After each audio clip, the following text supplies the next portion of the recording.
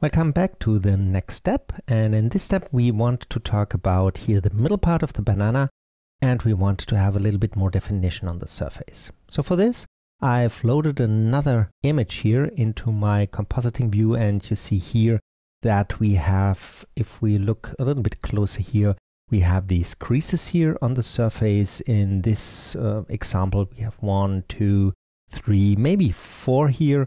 And these are really prominent, and this is really interesting for the middle part. And then if we look here at the end, you see the end is still a little bit more rounded here, and it seems that we have really 3 parts of this banana shape.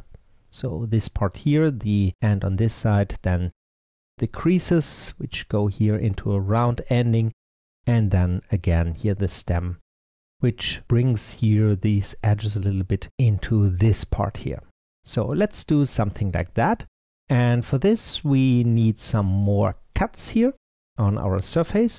And the first thing I want to do is I switch here back to a single view, go back here now into my main view, and under the D key I apply my operations to all split views again, so that we have our same shading in all views.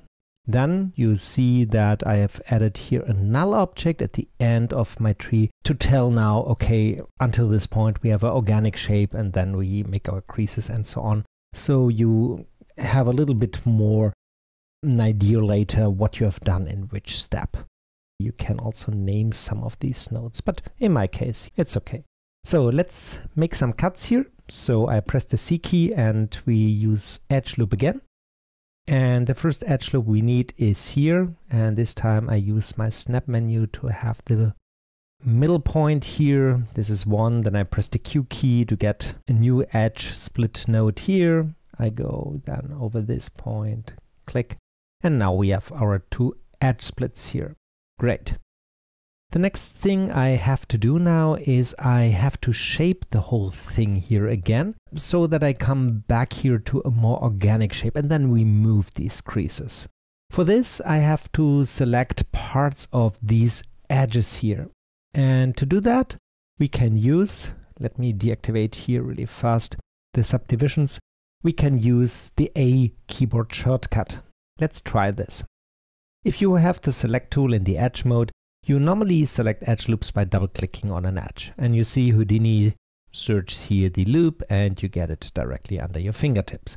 But if you only want to have a part of a loop, you can use the A key.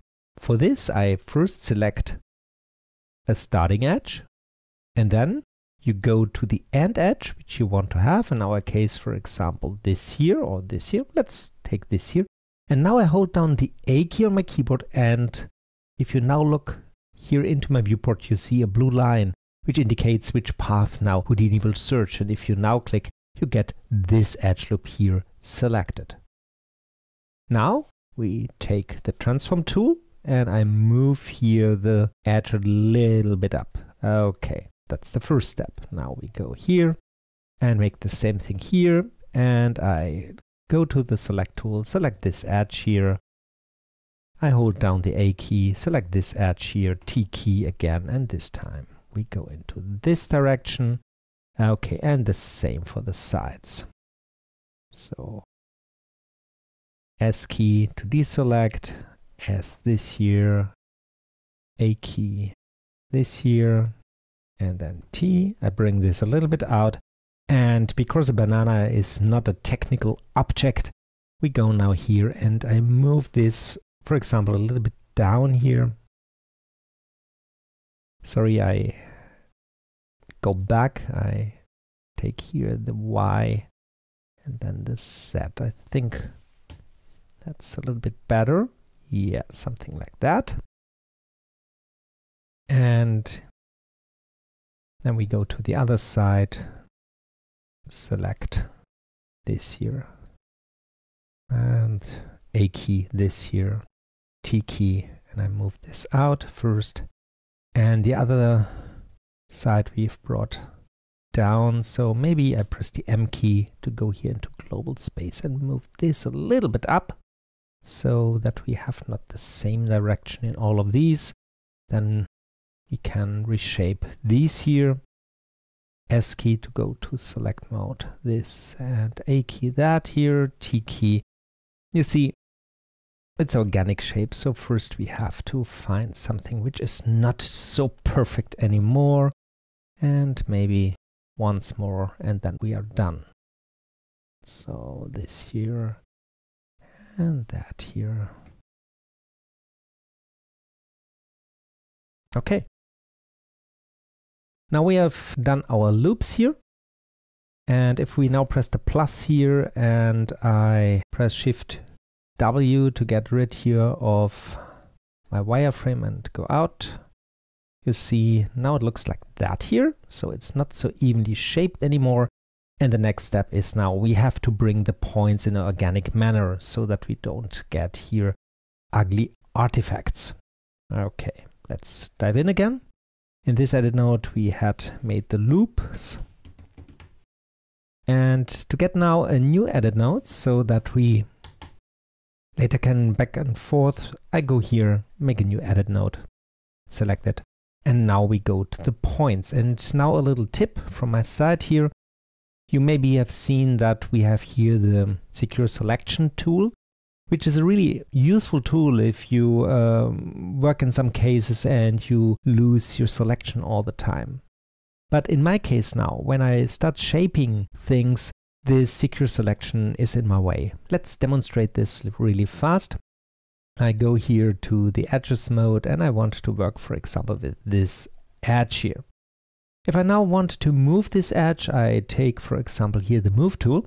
And the job of this secure selection here is that I can't deselect by accident. So if you click now somewhere here in the viewport, you see the selection stays where it is. So I really can shape now without being afraid that I lose this selection. But if I now want to work with points, for example, let's do the following thing. I press S2 here to go into points mode, and I have to go back here to this edit here. Shift W to get the things. And I want to move this point here. I go here to the move tool. I move this point now down. Now I want to have this point here.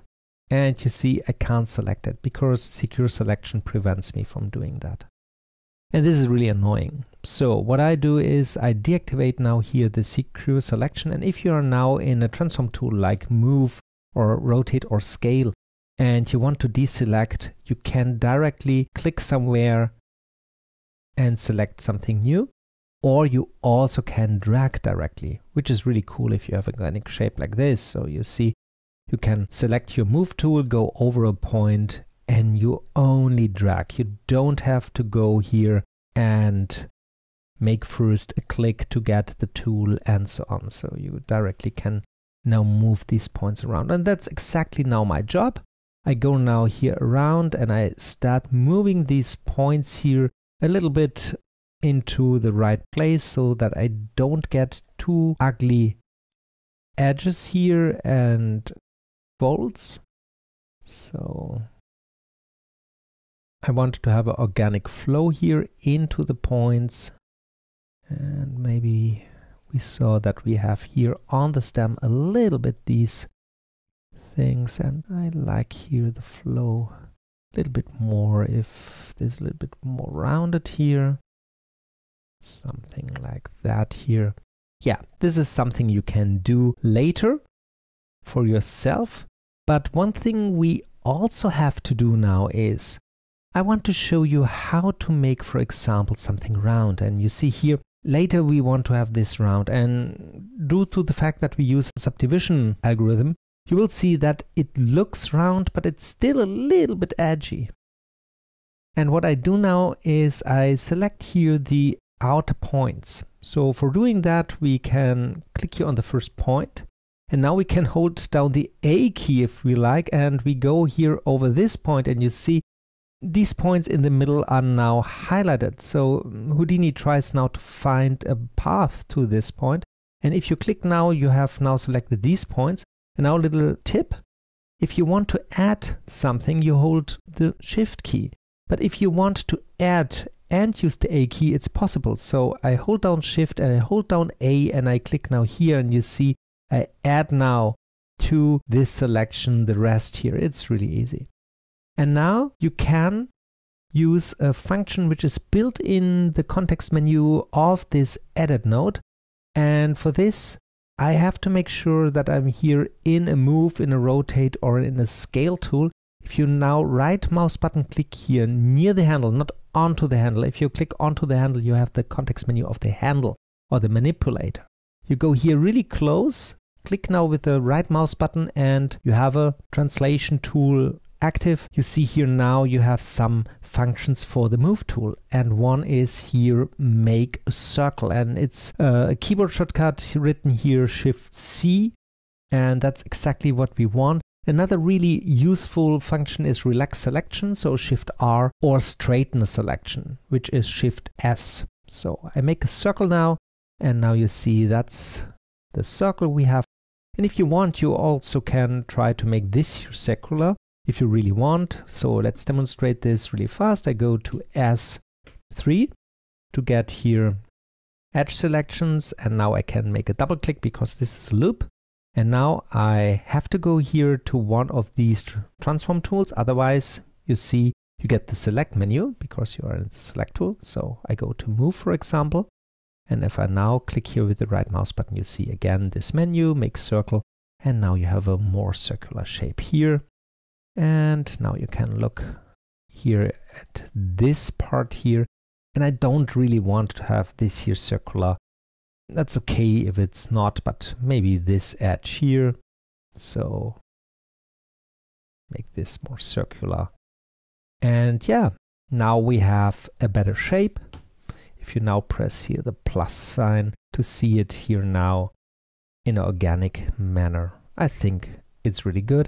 I see here that my edit node was not active, so we can get rid of this here.